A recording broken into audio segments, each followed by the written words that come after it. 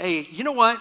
In this month, we're going to be focusing on better relationships. Now, it's not just about our relationships with other people. Sometimes we hit that. We'll hit the marriage and so forth and the family, and we'll hit some of that.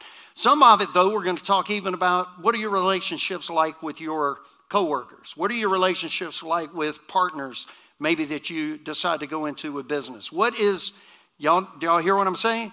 There's a myriad of things. There's a myriad of things that are relationship. But when we think about relationships, that's why we're doing what we're doing. The big game party that we're going to have here, my wife already alluded to that. That's so that we can connect. We're going to have some, depending on where we're located, we're going to have some items set up like in the back so that the kids can play and the kids can even interact, and we'll make sure we corral them and keep them, like on the premises. But then we're also going to have that ladies' breakfast. Now, it said 9 o'clock up on the screen, but ladies, I'm asking the men to be here at 9 so that we can have all the food ready for you. We're asking you to be here at 10. So if we can make sure that you get here at 10 o'clock, because we want you to sleep in. We want you to be well rested when you come to enjoy the meal. And it's great. We've already had quite a few men have said, hey, I'll sign up. I'll help serve. Had one guy said, hey, I can't do anything but greet. And I said, well, I'm going to put you in the foyer. You be a greeter. He said, I can't cook. I said, I can't either. I can do waffles, but that'd take a long time. And listen, invite your friends. If you have a lady that you know that would love to come, and because this is for every lady. It's for singles. It's for married. It's for widowed. It does not matter, because we want to honor and celebrate our ladies. And we want to honor and celebrate your friends if they want to come. This is a great opportunity for us to reach out to them with the love of God. Amen? All right, but today I'm going to begin this new series on what I feel like, apart from God, is our most important relationship, and that is the relationship that we have with ourselves. How about that? All right, I'm going to read in context Proverbs 23. Proverbs 23 verse 7 is going to kind of be my focus scripture. But Proverbs chapter 23, and I'm going to begin with verse number 1. And I'm coming out of the Amplified. It says, when you sit down to dine with a ruler, there we go, perfect. With a ruler, consider carefully what is set before you. For you will put a knife to your throat if you are a man of great appetite. In other words, be careful with the delicacies, right? Don't desire his delicacies, for it is deceptive food offered to you with questionable motives. Y'all ever know sometimes people just want to wine and dine you, right? So when you're offered things that you're not accustomed to, realize that it can sway you in the wrong direction. That doesn't just have to do with a meal. That can have to do with anything. I know there's a number of things that can entice people. Y'all ever heard of someone in public office getting enticed by a contract that somebody offered when they offered to help them out with large sums of money? Then verse number 4 says, do not weary yourself with the overwhelming desire to gain wealth. Some of y'all are like, huh? Is that what the Bible said? Cease from your own understanding of it. When you set your eyes on wealth, it is suddenly gone. For wealth certainly makes itself wings like an eagle and flies to the heavens. So in other words, here's what I hear this say. Don't allow wealth to be an idol. It can be a blessing and a tool, but it can also be fleeting, here today and gone tomorrow. Are we correct on that? See it as a gift from God that can be used for great good, but as an idol, it is a harsh master. If you're up underneath the weight of trying to make money, woo, I want more, more, more, Lord. Sometimes more becomes Bernie Madoff. And why would you give your money to someone whose last name was Madoff? I don't know. Do not eat the bread of a selfish man or desire his delicacies. Here we go. Do not eat the bread of a selfish man or desire his delicacies. Verse 7, for as he what? thinks in his heart, so what? So is he. Now, we always read this verse, and usually we just read that verse. But if you'll see, this is something that is tied to even money in this case. It says, do not eat the bread of a selfish man. In other words, someone who's not a giver. So what we're saying is this is tied to their heart. So this is a heart condition. For as he thinks in his heart, so is he. How many of y'all have some things in your heart that probably aren't the correct? You're probably not thinking correctly. Anybody here besides me? Come on. I can't stand it when y'all don't confess your sins.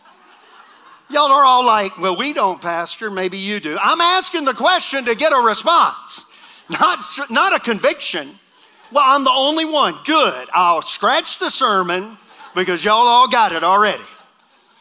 Okay. For as he thinks in his heart, so is he. In behavior, so this is out of the Amplified, one who manipulates. As in his heart, so is he. As he thinks in his heart, so is he. So in other words, his behavior manipulates because that's what's in his heart. He says to you, eat and drink, yet his heart is not with you. You ever seen somebody who does that? Like, oh yeah, hey man, let's get together. But their heart's not there, right? You know, you're kind of like, well, come on, somebody. Yet his heart is not with you, but it is begrudging the cost. Proverbs 23:7, listen to it. As he thinks in his heart, so is he. Now in the context, because I like to bring it in context. In the context is speaking of a selfish man. But today I want to address this in our lives. As we think in our hearts, so are we. One of the hardest things to do in our lives, at least from my life experience, is to accept ourselves for who we are. It is. I mean, how many of y'all have shortcomings? Answer, yes, thank you very much. How many of y'all have positives? Hallelujah. How many of y'all have strengths? How many of y'all married someone or you're in the family with someone who has different capabilities and talents than you do? Yes, every single one of us. And aren't we grateful for that? So I've done a lot of study on my own behavior. So I entitled this message, Me, Myself, and I. It's about multiple personalities. So today, that's what no, I'm kidding. Me, myself, and I. Because what we really have to do is address us. I've got to address myself. Where am I? How did I get here? And then how does God see me? Now understand this. I'm going to promise you something because it's always convicting to me. You know, everybody said, Pastor, don't be so hard on yourself. After last Sunday, I had a number of people who said that to me. Then I had a number of people who said, be harder on yourself. No, they didn't. But I said, no. I said, look, I've been evaluating myself since October of last year. This wasn't like something that just flew off the hand. I didn't just come in here and go, boom. No, I evaluated myself toward the end of the year. I try to do that on a regular basis this time, and I wasn't so hard on myself introspectively. I was just like, God, we would love to see some change. I would love to get better. I would love to get better. So in other words, to get better, I need to know where I am, right? I need to understand where I am, who I am. So here is the hard thing for me. I've done a lot of study on my behavior over the years, my own behavior. I never will forget when I first got saved and Karen and I were first married. We got married not too long after I'd been walking with the Lord. And I ended up with helping this lady in our church that grew up as in an alcoholic home. I did the same. And she just began kind of to talk to me and to say, hey, have you ever looked at this scripture? Have you ever heard this? Have you ever heard this? And honestly, I went, oh man, that's why I act that way. Because I grew up in a lot of instability. I never knew what was going to happen when I walked through the door. So I grew up almost afraid in some respects. Now I had a loving mom. My dad was loving when he wasn't drinking. He could be loving when he was drinking, but that could change in a moment, in the twinkling of an eye. He was like the rapture. My dad had that down. But I've done a lot of study on that, and I find myself in my upbringing, my experiences, my feelings of self-worth, and how about this, self-depreciation. How many of y'all self-depreciate yourself? Man, I'm just terrible. I mean, you wake up in the morning, you look in the mirror and you go, why? Why? Most men look in the mirror and go, yeah. And their wife goes, why? No, I'm kidding. I'm kidding. Self-worth, self-depreciation, it comes from areas in my own life. Most of you probably know this. You probably know this from school. Abraham Maslow's hierarchy of needs.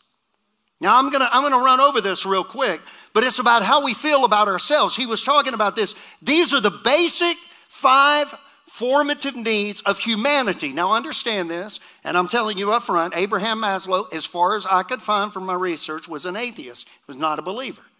But I want to look at it from a humanist point of view first. Many of y'all are going to think about this. This is in our formative years. These things are true.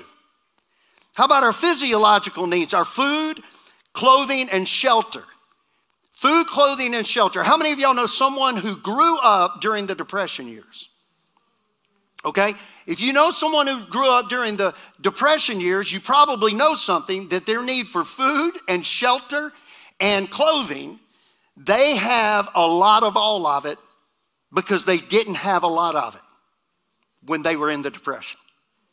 In other words, those things right there, those physical things, they made sure that there is an amount of this. Do you understand? And they don't want to lose it. So the physiological, then go to the safety needs, security. How about your emotional security, your financial security, your health and your wellness? If you grew up and someone was perpetually sick in the home, you could have some issues with that. You know, you grow up, you become a hypochondriac. Every time you cough, you think I got cancer. You know, that's how it started with Aunt so-and-so. You know, you have an insecurity because there was a lot of physical issues within your own family. How about emotional issues like with me? There was not always a security there. So I would try to hibernate from that. That's one of the reasons I use my humor a lot of times as deflection. I was what they call the mascot of the family. I just tried to make everybody stay lighthearted because I didn't want things to go south. But the Lord's blessed me with that. I've had a blast with this humor. Got me in a lot of trouble in school though. Okay. Love and belonging needs. How about this? Friendships, acceptance, feeling love. Like you belong, a closeness, a trust, and acceptance. How about this? Receiving and giving affection. Man, Karen grew up in a loving, belonging family. They hugged each other all the time. We did not. First time, I'm like seeing them all hug each other, sit on the sofa close to one another. I'm like, what are y'all doing? That's why the Lord gave us Lydia. Because Lydia hugs us all the time. How many of y'all have had a Lydia hug? That's our middle daughter, a Lydia hug. Man, I'm telling you, that girl's going to love you. Lord gave us Lydia because Karen tried to get me to hug for years. I'm like, hey, Karen would always tell me, don't pat the kids. They're not a dog. You know, because they come up and hug me and I'm like, yeah, I'm glad to see you. That's your child, honey. Okay. It was hard to give because I didn't understand it. Okay, how about this one? So esteem, the need for admiration and respect. Wow. How many men need respect? How many of y'all like it when your wife says, honey, you look nice? How many of y'all, come on, y'all know y'all need it? Yeah, we all do. That's right. That's right. But it comes across that love. That's what most women are looking for, the love. Men just want to hear the word. Like, yeah, honey, man, you just look better than you did 10 years ago. Man, you tell your husband that. You just got yourself a Valentine's Day present. Self-esteem, I'm okay with who I am. Personal worth, I matter and I have something to add. Feelings of inferiority can arise in those who lack self-esteem and others' respect. Esteems and social levels are vital needs for all of us. Being loved, feeling love. Okay, so then he uses this term. Get ready. Self-actualization. Look at yourself. You're actually here. All right, I just want you to know that. Self-actualization is at the very top of Maslow's hierarchy. It says, what a man can be, he must be. In other words, he's alluding to people's desire to reach their full human potential. Maslow's definition of self-actualization is as follows. He says, it may be informally defined as the complete use and exploitation of one's talents, abilities, and potentialities, among other things. So it's completely using everything that you have and everything that you are to achieve who you're self-actualized supposed to be. Such individuals, I think of like, what's his name? Jeff Bezos with Amazon. Such individuals appear to be content. Maybe Elon Musk. How many of y'all can think of somebody, wow, man, that person's like reached such potential. And they just keep striving. They tend to be content with themselves, achieving the best that they are capable of. They are persons who have reached or on their way to reaching their full potential. Self-actualizing people, they're self-aware. They're concerned with personal development. They're not concerned about other people's opinions, and they're engaged in realizing their full potential. So we just went through all of these. These needs that Abraham Maslow came up with, we know that we're all affected by those type things within our own lives, but now let's bring it down to a biblical point of view. Because if I take this from a humanistic point of view, then everything is reliant upon me and everything's reliant simply upon the environment in which I'm placed. Do y'all understand that? It's about where I am. It's about the context of everything around me. And then it's about me pushing for that potential within myself. Does that sound like? It sounds like humanism, doesn't it? Come on, we can do this. We can make it. It sounds like individualism in a lot of respects. Because even then in my relationships, looking for love and belonging, what do I begin to do? I begin to manipulate people so I can get what I want. Then I can even do this. I can even become codependent on people. That if they get moved, then all of a sudden one of the bricks in my house has been taken away and things become unstable. So let's address this from a biblical perspective. As a man thinks in his heart, so is he. As a woman thinks in her heart, so is she. His hierarchy of needs is not perfect. Because when we think about this, we have needs that must be met. But before we can be fully who we're called to be, we really have to know the Lord. We do. We have to know the Lord. All that brain and all that power and all of those things that we see in humanity, and sometimes we even champion and we set those people up on pedestals. Listen, if we all understand it, without Christ, it's empty.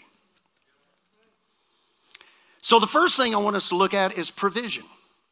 What about our needs being met? How about this? Philippians 4:19. My God shall supply every need of yours according to his riches and glory in Christ Jesus.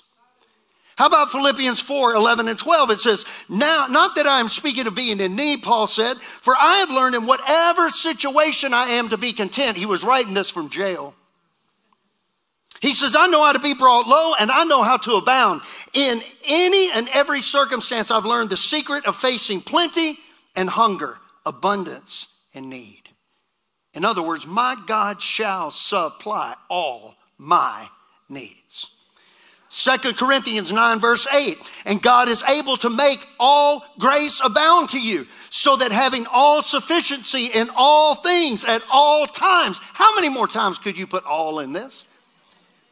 You may abound in every good work. God is able to make what? All grace abound to you. There's no lack in his provision for your needs. There's no lack in the provision of his grace. Oh man, I just sinned so bad, God could never forgive me. That's bull. That's a lie straight from the pit of hell. That's what kept me at home sometimes instead of going to church. God, I failed you. I don't want to go in and everybody to find out what I'd done. Everybody doesn't know what you did. They're trying to keep hidden what they did. Somebody. But for the grace of God, there stand I. That's why when somebody comes up and they say, man, Pastor, I have something. I've just got some issues. I had a guy meet with me one time. He's like, man, I know you're going to be really disappointed in me. And he shared with me and he goes, well, how do you feel about me? I said, man, I love you. That is awesome that you just came and shared that with me, because now the Lord, it's been revealed. It's out in the open. God's going to take care of it. He's forgiven you. You will walk in victory in this area of your life in Jesus' name. Amen. He goes, man, I had no idea this is how it was going to be. I've been walking. That's like walking around with a broke hip. And they're like, hey, hip replacement will fix that. You walk around with it for 25 years. Then all of a sudden you go, you know what? I think I'm going to have a hip replacement. You get a hip replacement. You walk out. You're like jumping and leaping and praising God. You go, why didn't I do that 25 years ago? Listen, why does the scripture say confess your sins one to another so that you may be healed? Because there's healing in confessing your sins one to another. It's getting it out into the open so that the Lord can deal with it. Somebody. And so many times what we do is, because listen, we're young, we think, oh, I'm going to hide it, I'm going to cloak it. God already sees it. You're already laid bare before the Lord. He sees you in the shower. I know, I thought I was going to get a response. Y'all were trying to go, what does that mean? That's what I used to tell my youth all the time. I used to say, listen, you think you're hiding things from God? God sees you in the shower. All things are laid naked before the Lord. Psalm 37, verse 25, 26, I have been young and I am old, yet I have not seen, come on, the righteous forsaken or his children begging for bread. He is ever lending generously and his children become a blessing. You know what? Put that up on your refrigerator. You're like, oh man, I just don't know about the Lord's provision. Put Psalm 37, verse 25, 26, I have been young and now I'm old, yet I've not seen the righteous forsaken or his seed begging for bread, for he is lending generously and his children become a blessing. Hallelujah. Matthew 6:33, seek first the kingdom of God, his righteousness, all these things will be added to you. Psalm 37, verse 18 through 19, the Lord knows the days of the blameless and their heritage will remain forever. They are not put to shame in evil times. In the days of famine, they have abundance. Did y'all hear that? In the days of famine, they have abundance. People keep talking about a food shortage. I'm like, Lord, I'm going to trust you. You tell me to go buy food, I'll go buy food. But I'm trusting you that you're going to take care of me no matter what comes our way. Can I get an amen on that? Come on. Listen, we got to trust God. We got to trust the Lord. While everybody else is shaking, while all things can be shaken, the one thing that should not be shaken is the children of God or the people of his flock, of his family. We do have need of the Lord, so we do have need. The Lord is our provider. The Lord knows our needs. He wants to meet them. Do you have need of clothes? I want to encourage you on something. Do y'all have need of clothes? Anybody here? Y'all like need some new stuff? Come on, somebody. I got to tell you something. One time my wife needed some new stuff. I'm not telling you to go to Goodwill. My wife's like, don't do that. No. I'm serious. She was in need of some new stuff. She went in and cleaned her closet out and gave away a bunch of things that she had. Someone came later, I can't even remember when it was, and brought her clothes, some that still had the tags on them, and said, hey, I don't have need of these anymore. Would you like somebody? I give and it's given back. I sow and I reap. Now I'm telling you, listen, there's been a few times when I've walked into my closet and I'm like, I need to get rid of some of this stuff. But I don't just think of getting rid of it. I think, you know what? I'm going to sow this. I'm telling you, I'm going to give this so that I can receive. Amen? I know that if I give this, Lord, I'm going to clear out for your space what you will bring in. Do you have need of clothes? Do you have need of shelter? Do you believe that the Lord can provide you a house? The Lord provided us a place. You believe the Lord can provide you somewhere to live? He can. Listen, He's your provider, not me. He's your provider. He's the one who can give you shelter. He's the one who can give you food. I told y'all this a long time ago. I was a youth pastor. I took a huge pay cut to be a youth pastor. I know that's hard to believe. I took a pay cut to be a youth pastor. I was driving, so we were using gas and all this stuff. You know, we didn't use our credit card a whole lot. So one day I go and I'm like, Lord, I have no lunch. I went to visit a homeschool family at like 10:30 in the morning. They said, wow, we've been up really early. Would you like to eat lunch with us? I'm like, Lord, thank you. Give me this day my daily bread. Man, I was so hungry. Somebody. And the Lord provided that food for me. Ask your heavenly Father. Ask God who is in heaven for provision. He will provide. He will provide. I'm not sure He will. I know He will. I know He will. I'm going to be honest with you. Sometimes we bail each other out too quick. Sometimes you're looking for something else. Sometimes you're looking for the provision from another hand before you're looking for the hand of God. We better have discernment even when we're helping people. We better know. Is the Lord telling us to do that? Praise God. If He is, then do it. But I'm going to tell you something. You better rely on Him. 100%. Jehovah Jireh, my provider. Amen? He's a God who heals. He's a God who provides. Are y'all getting this? What about our need for security? We may have grown up without security. That's a point of contention for us. Well, I want to bring you a few scriptures that assure us of security with God our Father and the Lord Jesus Christ. How about this one? Psalm 70, verse 5. But as for me, I am poor and needy. Please hurry to my aid, O God. You are my helper and my Savior. O Lord, do not delay. How about Job 11:18? And you will feel secure because there is hope. You will look around and take your rest in what? Come on. Psalm 16, verse 8. I have set the Lord always before me because He is at my right hand. I shall not be shaken. Psalm 40, verse 2. He drew me up from the pit of destruction, out of the miry bog, and set my feet upon a rock, making my steps secure. Hallelujah. God is our refuge and strength, a very present help in time of trouble. Psalm 46:1, Psalm 9:10. And those who know your name put their trust in you. For you, O Lord, have not forsaken those who seek you. Philippians 1:6. And I am sure of this, that He who began a good work will bring it to completion at the day of Jesus Christ. Amen? I'm trusting God. You're like, well, my kids accepted the Lord. Now they've walked away from God. I know it was a real experience. Then put that promise on your fridge. God, I'm trusting you're going to bring it to pass. I can whip them. I can restrict them. I can put all kinds of things around them, but you are their God. Let them come to that reality. Look, stand on the word. Amen. How many of y'all have tried to straighten stuff out and you have just gotten it more in a mess? You tried to straighten it out and all you did was twist it up. You tried to fix it. Anybody here ever tried to fix it? Boy, I tried to fix it one time. I tried to fix it. Karen and I was in a place where I was doing some work at this place and I was like, you know what? I need another job. So I began to go look for another. I bet you I applied at 5 or 6 places. Nobody would hire me. Nobody would hire me. I'm like, I am good. Like, what are y'all talking about? You don't hire me. I applied as a warehouse person just to move furniture around. They wouldn't hire me. I'm like, I'd be the best warehouse person you've ever seen in your life. They wouldn't hire me. Finally, I was walking out to the car. I felt dejected. I'm like, Lord, they're not hiring me. He said, did I tell you to go look for a job?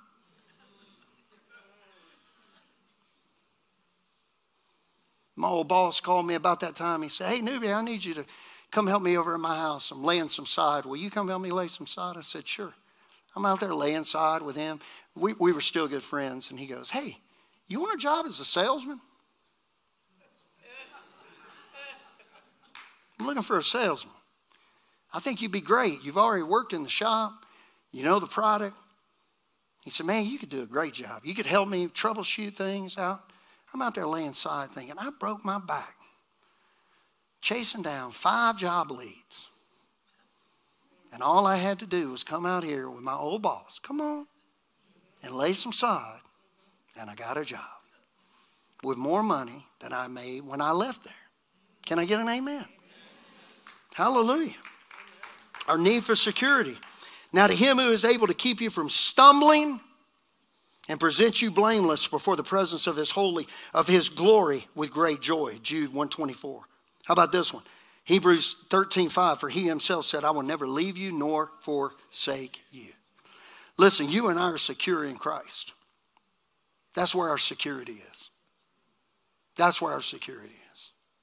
I'm going to tell you something. Up until, man, I was still an adult. Man, I was so scared of the dark. There would be a creak in the house. And you know what I'm saying? I mean, you just saw somebody, you know. I mean, some of that was from some of the movies that I watched and so forth. You know, I'm like, pull the shower curtain back. Hey, there was one morning I was getting ready to go to work. I wouldn't even pull the shower curtain back. I'm like, I know the Exorcist girl's back there. I know she's going to be like, bah! Karen's like, you didn't take a shower this morning. No, I just went ahead and went to work. I didn't say, oh, I was scared to death, because she had told me when she went to bed, if you're watching that, it's gonna trouble you. I was like, this ain't gonna bother me a bit. I mean, even getting up off the sofa, walking to the bedroom, and we were in a 2-bedroom duplex, was hard for me. I'm like, I know, gonna come out in a minute. Y'all know what I'm saying? And then, you know, then I'm like, what in the world am I afraid of? God is my shield and buckler. God's my high tower. Amen. God has me surrounded. I walk in light, not in darkness. Even if I'm in the dark, God's still the light. Amen. At the name of Jesus, the demons must flee. I have security in the Lord Jesus Christ. Why am I walking in fear? Fear should not have a hold on us, because perfect love casts out all fear. You're turning on the news. Some of y'all are turning the news on, and then you're like, oh my gosh, we're going to die. Yes, eventually we all will, right? Unless we go up in the rapture. But the fact of the matter is this: you don't need to fear. What is the enemy of this? What is the God of this world's desire to do? To have us walk in fear and not in faith. To have us walk petrified so that we don't mobilize. So what about this? Belonging, love, and affection. How in the world does that work in? How about this? Come on, Romans 12:5. So that we may, though many are one body in Christ, individually, listen, members of one another. Come on, we're one. We're together. Doesn't matter. Doesn't matter your nationality. It doesn't matter your language. It doesn't matter where you were born. It doesn't matter the economic status of your family. It does not matter. There's no hierarchy, lowarchy. We're all one. Just look at somebody. You know what I told people? I said, look, you want to see what our origin is? Cut somebody, because all of us bleed red. All of us bleed red, ladies and gentlemen. I bleed red. Y'all bleed red. Anybody in here bleed green? Out. I got a movie for y'all to be in if you bleed green. Here we go. Galatians 3:28. There is neither Jew nor Greek. There is neither slave nor free. Neither male nor female. For you're all one in Christ Jesus. Man, I got to accept people. Amen. How about this? 1 Corinthians 12:13. For in one spirit we were all baptized into one body. Jews or Greeks, slaves or free, we are all made to drink one spirit. John 1:12-13. But to all who did not receive him, who believed in his name, who did receive him, believed in his name, he gave the right to become what? Children of God. We were born not of blood, nor of the will of the flesh, nor of the will of man, but we were born of God. How many of y'all are believers in here?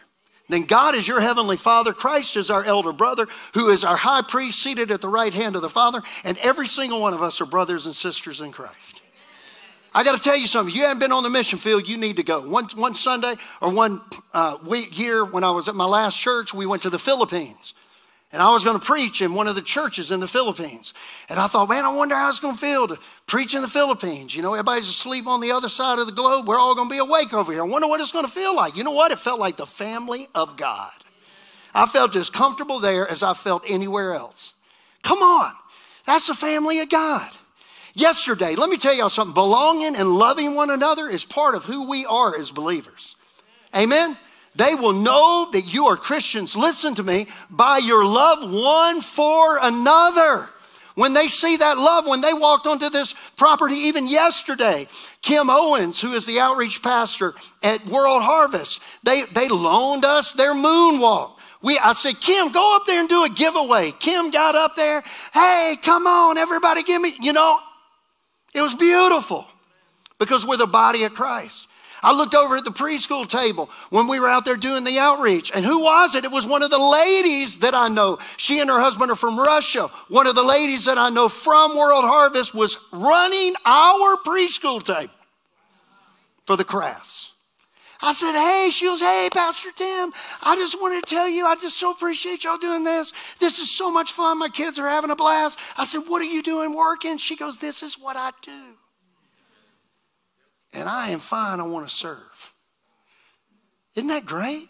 And then I'll become interconnected with that person. She said, hey, we'll be back for the next one.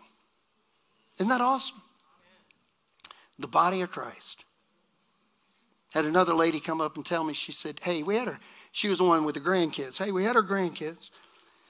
Had them for a day and a half, and we saw that this was happening. Thank y'all so much for doing this. This has been a lot of fun for our kids, our grandkids. She said, I just want to tell y'all something. I know you're probably wondering, was this worth it? She said, you know what? I've lived down the street for 12 years. We attend some churches off and on. But what you did was just open the door for me to want to come attend yours. I said, well, praise the Lord. I said, that's awesome. We may have a brother or sister in Christ living right down the road. We didn't even know it. How about this? How about 2 or 3 different conversations with other people who are either searching or seeking for the Lord Jesus Christ? Listen to me. If we don't put ourselves out there, we don't get anything. Amen? Man, I appreciate Angel just saying, hey, Pastor, I want to do this. Hey, Pastor, I want to do this. Hey, Pastor, I want to do this. And praise the Lord, it was so much fun. I want the snow. We're the body of Christ. We're members of God's household. We're to live like it and we're to love like it. I have things I can share with you and things that you can share with me. I can learn from you and you can learn from me. How many of y'all listen to other preachers on TV or podcast or something? How many of y'all do that? Come on. Oh, y'all, some of y'all are like, I don't want y'all to think, Pastor, I don't want you to think I'm listening to somebody else. I know you're lying. Even though no, but seriously, you know what though? But I loved it. Here's what you find out real quick, especially as a pastor. If I listen to other pastors that I like or admire, and I think, you know what, man, they have a good ministry, that's good soil, and I listen to them. And some people will say, well, do you get anything out of their messages? And I'm like, yeah, 5 things I said last week. No, seriously, because iron sharpens iron. I'm not ashamed of that. I'm not ashamed of that because I learned from them. I walk in some of their maturity. See, they're mature in some areas where I'm not mature. They know some things that I don't know. But if I listen to them, I can glean from that. Amen? So, like when Kim Owens came yesterday, she goes, yeah, I just wanted to come back. I said, hey, we're all good. We need to cross-pollinate. Amen? We do. We need a little bit of, come on, man, can you only imagine what the body of Christ would be like if we were all united? Woo! It'd be a flood of revival in a moment, in the twinkling of an eye.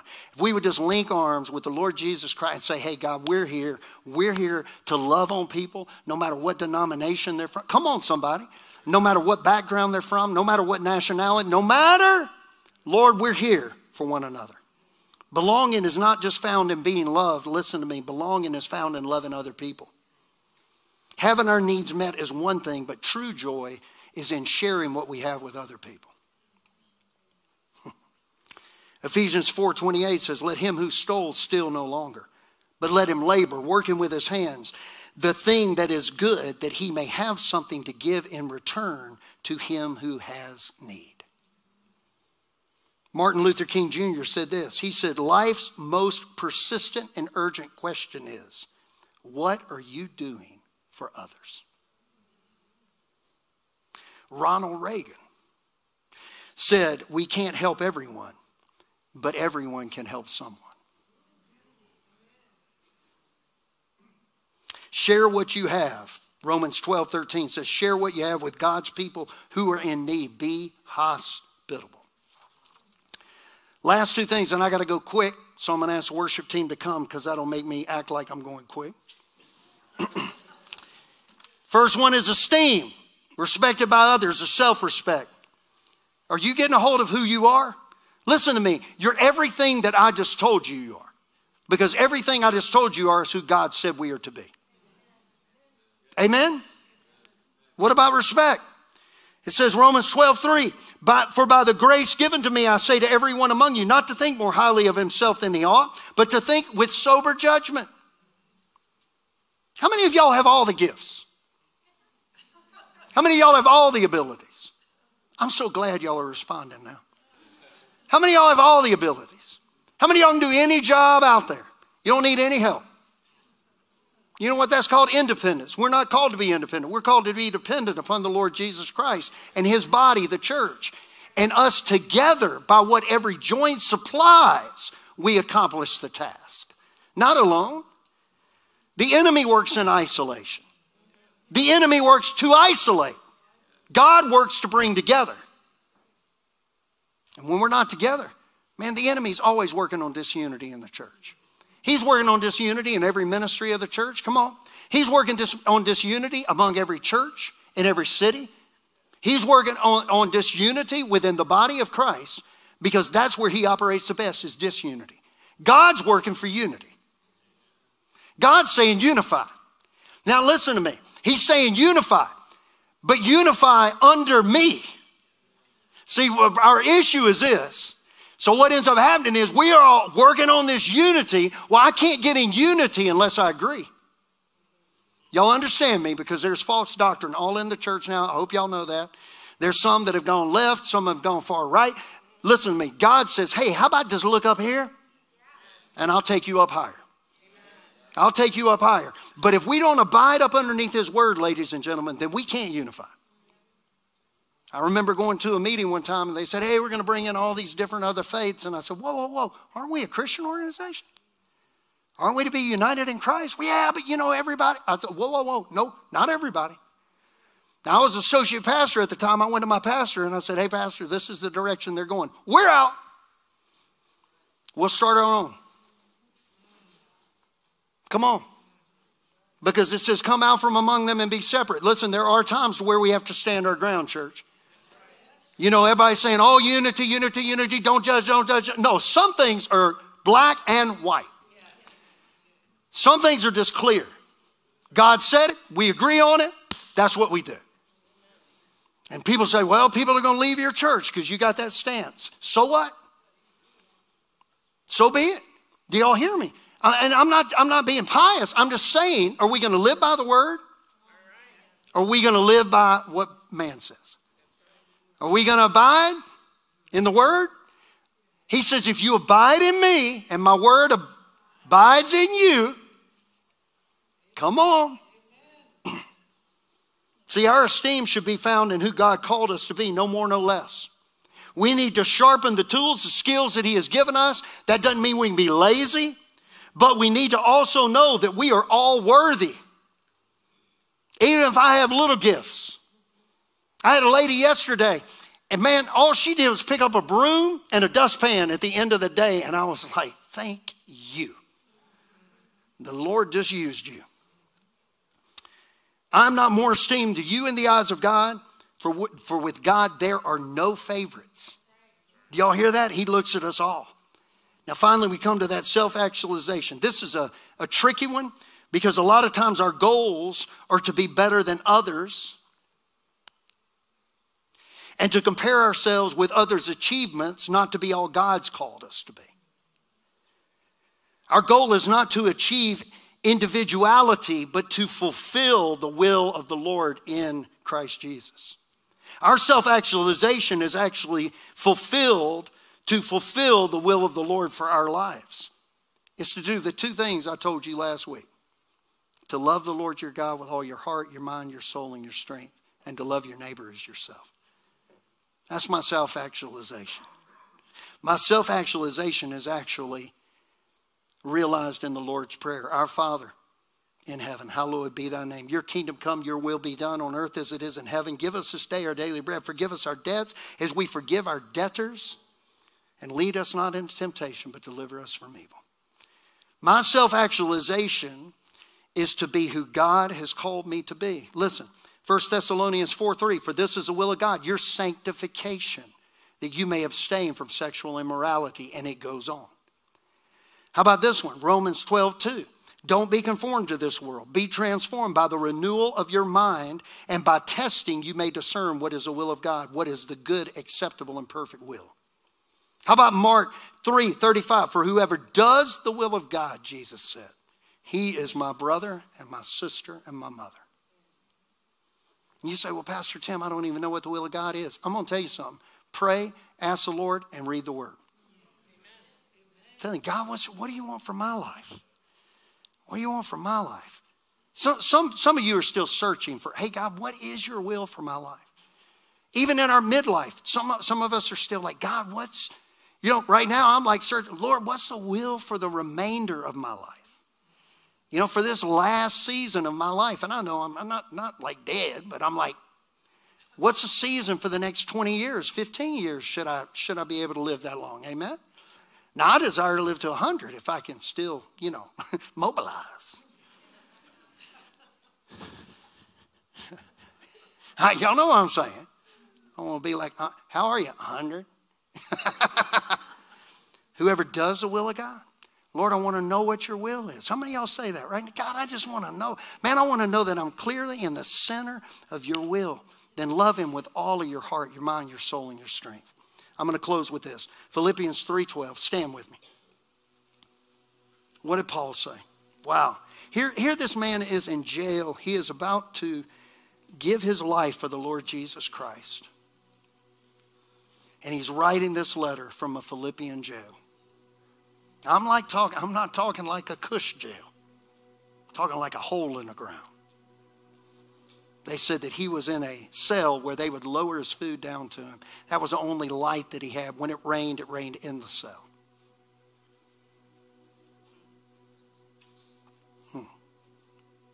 He said, hey, not that I have already obtained this or am already made perfect, but I press.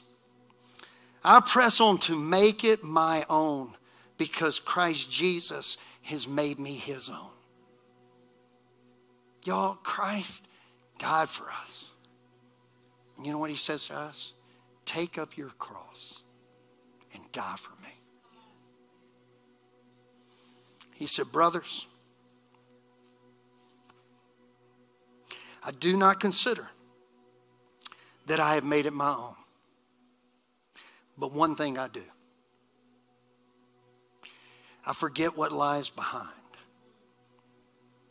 Now listen, those needs in Maslow's hierarchy, those are real needs. But I got to tell you something. And I came to a place in the Lord, and I had to do some dealing with my past. But I came to the place in the Lord to where I felt like the Lord said, quit living back there, Tim. I'm your father. You're in my house. Don't live back here. That you have now become a new creation in me. I forget what lies behind. I strain forward to what lies ahead. Listen, I press on toward the goal, and I love this, for the prize of the what? Upward call of God. One thing that we miss, church, in our churches today is here's what we've done. We've become very this way. Old architecture always drew your eyes heavenward. Every steeple was there to draw your eyes toward heaven. It wasn't just to put the cross higher. Come on. It was to draw your eyes heavenward. Every hallway was to draw your eyes. Every church was to draw your eyes heavenward. I'm going to tell you something. I know that ceiling's black, but look to heaven. Because that's where God is. seated in the heavens, looking down upon us. And the power of his presence is here because he said, wherever two or more are gathered, there I am in your midst.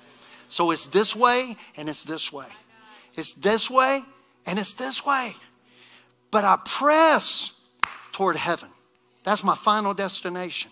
That's why I told you last week, I don't want to get there and go, man, I regret that I didn't press. I regret, Lord, I regret that I didn't press on toward the goal for the prize. You said something before me. It wasn't self-actualization. No, God, I want to be everything you've called me to be. I want to use my gifts, my abilities that you have blessed me with, because he's blessed us all with gifts and talents. You got them. Our kids got them. Our young people have them. Man, don't you love it when you see kids worshiping the Lord? And you're sitting there going, man, look at them going after God. Because here's what you realize. Man, they got a long time to run. And I'm only in the quarter mile. But they're in the marathon.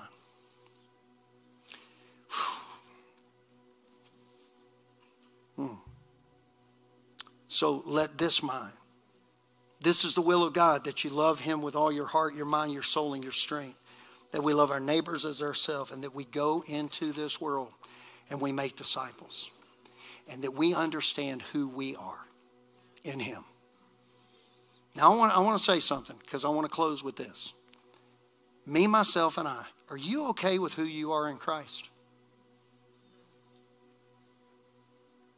And if you're not, here's what I want you to do. I want you to move. I like what Kathy said last week in her testimony. She said, hey, sometimes you need to move. If you're not okay, and listen to me, every single one of us has something most of the time that we're dealing with, trying to get over ourself, right? But you say, man, you know what? I want to press further, Lord. I want to be better, even in my understanding of who you've made me to be. Some of y'all self-depreciate yourself all the time. You say, I can't, I'm not able. I mean, I'm not telling you to, like say some things you don't do heart surgery, No, I can't do heart surgery. Good. Don't do it. But you're saying this about yourself just on a regular basis. I'm a failure. I'll never amount to anything. Man, I don't know what my kids, they'd be better off without me. Some of y'all have had suicidal thoughts. My spouse would be better off with somebody else. Come on, y'all know you have. Don't you lie to me. God works best in the light. That's because he is light. So uncloak all that junk. Bring it before him and say, Lord, I'm going to accept who you've made me to be. Now listen, if you don't know today, hey, Pastor Tim, if I was to die today, I don't know if I'd go to heaven. Then this altar is open for you. Because here's what you need to do. You need to admit you're a sinner. You need to believe on the Lord Jesus Christ. You need to confess him as Lord. Amen. And then follow him. Dedicate to follow him for the rest of your life. If you're online and you're listening, same thing. You just need to say, God, I'm just asking you now, forgive me of my sins. And I want to follow you. I believe Jesus died for my sins. And I'm trusting him with myself, with my family, with my life. And it's in Christ's name I pray. Amen. This altar's open. If you want to just come and just put yourself before God and say, God, I want to remind myself of who you have made me. Come on, lay some of the baggage at the cross. Amen. Let's go before the Lord.